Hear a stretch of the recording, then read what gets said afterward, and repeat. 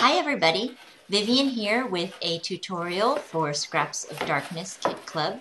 I'm using their January kit, which is just amazing. It's very much inspired by the sea and it's called Waterways. So my husband and I and our little mini zoo of 5 pets just moved about a week ago from Las Vegas to San Jose. And I'm just getting the new house set up. The studio is still a wreck. But I did acquire, for free, all of this great corrugate from boxes of glasses that we had to purchase for the new house. And lucky me, these pieces are already perforated just to sizes perfect for mini albums. So I already made one. And if you're interested, you can check on my blog at contadinak.wordpress.com. I've got one up there already. And I decided to make another that's just a little bit longer. And these were some of the corrugate pieces from that were protecting the longer, larger glasses that we got. So for a nice, strong, very simple binding, I'm just using duct tape to bind the 3 pieces together. And I'm leaving a little gap in between each piece so that it's really easy to bend this book back and forth. I watched a recent video from Journal Artista, and she shared some mini albums she made using this simple duct tape technique, and she ended up binding her signatures with either elastic bands or ribbons, fibers. I'm going to bind this mini album with some pretty white trim, and instead of having it all hang out the outside, which I want to do something else with, I'm actually going to have the trim tie on the inside so we can hide it away nicely. There are some beautiful, beautiful papers in this month's January Waterways kit. It's a combination of papers from Glitz. This one is from Glitz, Authentique, and Pink Paisley, and they all work together so beautifully. Melinda's really so talented at putting together these kits. I'm so thankful to be a part of this team and to be able to make stuff with the collections of goodies that she puts together for us. They're just really great. They're different manufacturers, all new stuff, and it all works together. I couldn't find my distressing tool, so because I moved and I can't find anything I need. So I just used my scissors, the inside of my scissors, to distress the edges of these papers, this one sheet of paper that I cut to size. And we're going to use this quite a bit, this medium, quite a bit today. It's matte medium, and I used this a lot when I did watercolor painting, primarily. I really like matte medium because it's thin in consistency, and I felt like, especially when I did my watercolors, that it didn't mess at all with the absorbency of my papers.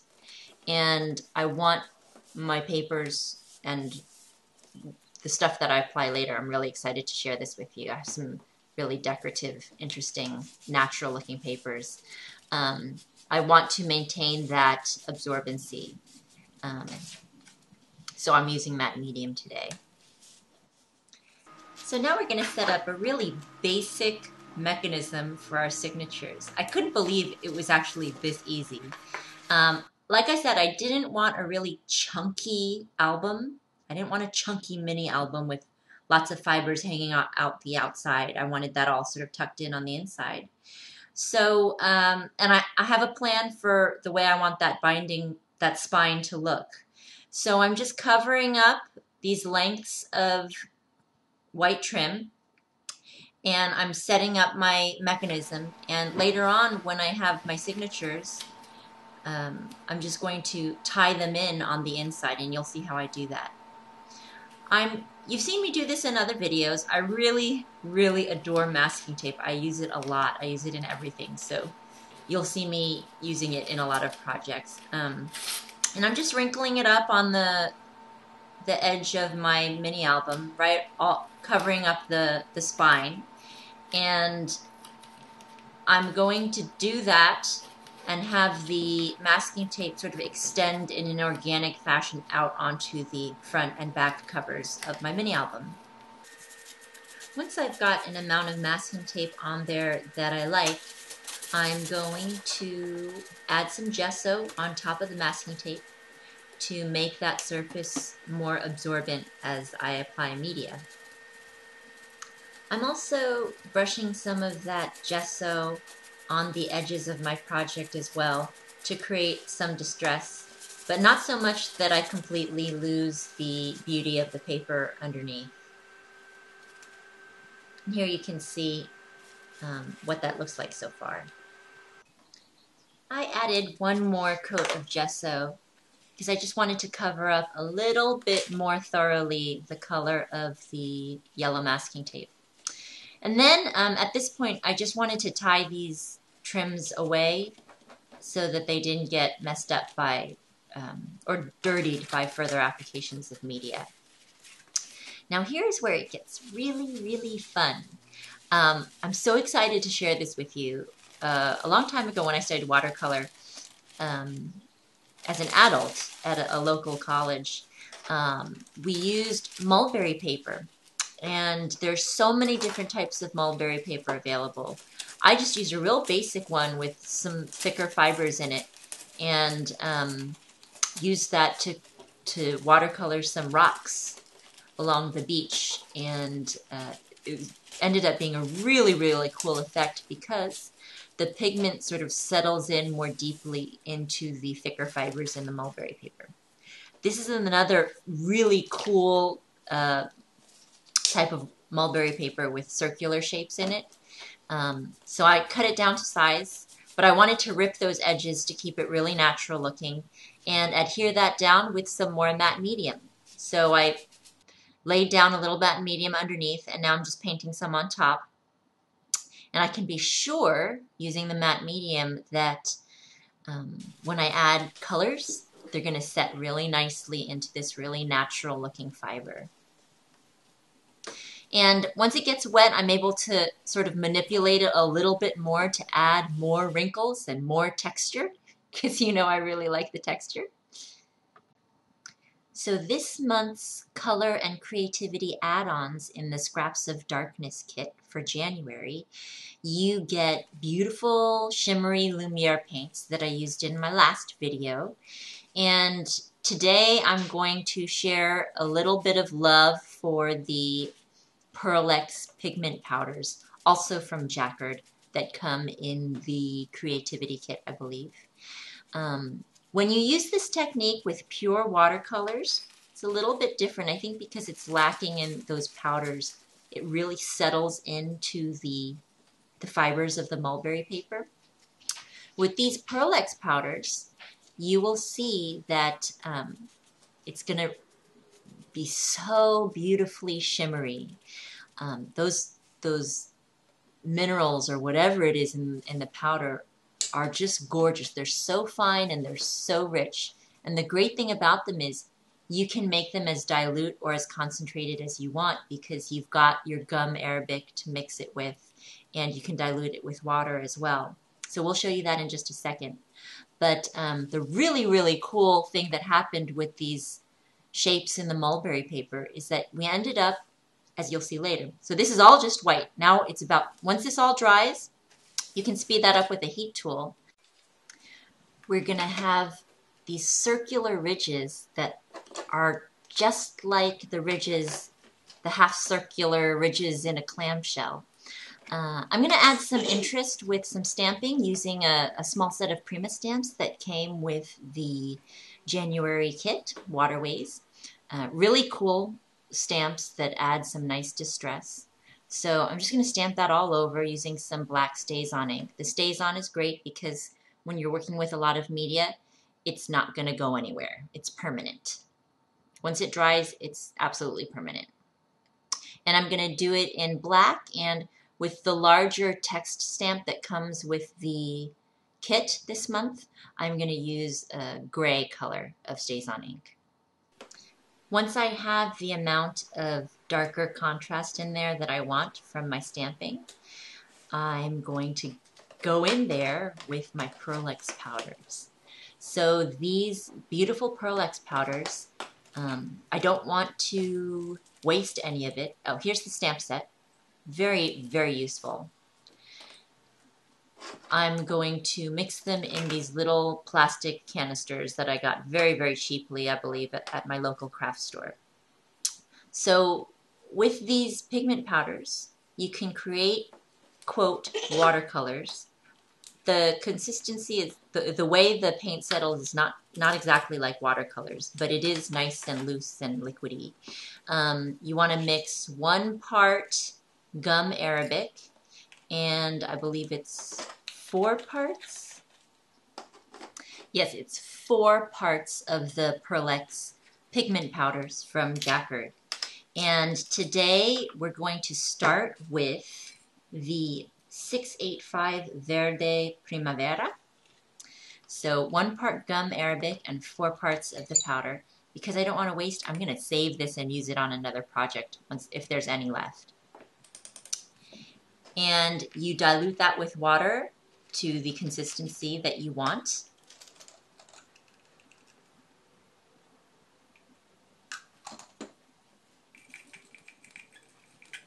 And once that's all mixed up really thoroughly, we can start painting it onto our project. So you can put some more concentrated paint in those nooks and crannies created by the mulberry paper. And you can dilute a little bit over the flatter surfaces, whatever, really. I feel like using this technique, nothing is wrong. It all works, and the colors that were chosen for us in this kit were so perfectly coordinated that everything goes together really, really well. The distinctions between media and paper are seamless. You don't even see them. And you can blot away where you want the paper to show through more clearly. There really is no wrong way to do this.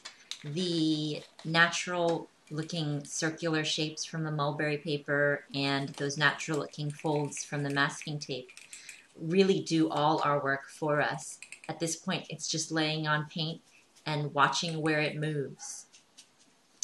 So I'm going to finish up with the back of my album, making sure to lay in a lot of that beautiful green pigment into the thicker fibers from the mulberry paper. And I made sure to leave some areas bare because I want to have a really nice pop of the next color that we add into the mix. And that is the Pearl-Ex powder from Jacquard in Aztec Gold. It has the number 658 next to it. So we mix up the Aztec Gold in exactly the same way that we mixed up the green. And then we just lay that in there. And we want to make sure that green pigment is still totally wet. So it's kind of a fast and furious type of thing. I have those areas in the center along the binding and on the back portion that I wanted to be primarily that Aztec Gold color. And then, with a really light hand, I'm sort of just dropping in the paint and letting it all mix together and watching it move down all the crevices. Really fun. It's really fun to watch that happen. And I think there's a temptation to dilute, to go in there and spray, but I'm trying to get more bold in this drizzling effect. So I'm not going to do any of that today. Just let it move and really in concentrated streams. So let me get in here. It's still wet, but let me show you all of that amazing texture. So that's from a number of different things. We've got that oyster shell from the mulberry paper. We've got that wrinkling from the masking tape. We've got our stamping for some contrast. And then all those puddles and streams of green and gold. The iridescence also very much reminds me of the insides of shells that you find in the ocean. So here's the cover dry. Isn't that shimmer gorgeous? And I have some leaf trim that I've been playing around with a lot. I've just been coiling it into a little abstract nest and gluing it down onto various projects. I think it's just lovely. I did something like this for a Valentine's Day card for my husband. I'm going to use a butterfly from that Prima package that came in the set this month. And that green in that butterfly it just matches perfectly with the shimmer in the Verde Primavera. So it all just went together really nicely. So I'm going to hot glue down the little love nest, and I'm just going to speed through the addition of embellishments because what I really wanted to share with you was how to create that sort of magical oyster shell effect. I loved these beautiful, delicate little starfish that came in the Creativity Add-on this month. It's just great to be able to incorporate something real and organic, and starfish actually are quite symbolic, and I don't really know that much about them, but they're what little I do know is quite fascinating. Anyway, I think the undersides are a little bit more interesting to me than the top, so I just adhered those down in sort of a natural looking spray using hot glue. The addition of these starfish makes the project a little bit more delicate, so that's just an FYI. I decided to include some of these pretty delicate little sequins from Darice that were included in January's kit for Scraps of Darkness. That iridescence was very much in line with this ocean theme, this seashell theme. And they added just a nice little touch of extra interest into this project. I also put in some gems that I had lying on my desk, that crystal heart and a little translucent gray circle that I had gotten from Michael's a while back. And that's basically it for the exterior of this mini album. Can you believe that was corrugate? That's what I just love about upcycling. That was headed for the garbage. And now I'm just untying those bindings, and I have these strips of paper. Aren't they? These are all different manufacturers, and they all go together so wonderfully. It's really funky, actually, the way they go together. And I've got 3 strips for each signature. Each strip is 12 inches in length, scored down the center at 6 inches. And I'm just tying those up in this really basic, it can't get any more basic than that, this really basic binding. And they're just going to be 3 signatures in here, leaving plenty of room for the addition of chunk, like embellishments, flowers, tags, pockets, whatever. I love the mixing of patterns in some of these papers that we received in the kit. As you can see, those gold chevrons totally are set off by the gold in the Pearl X powders that we got.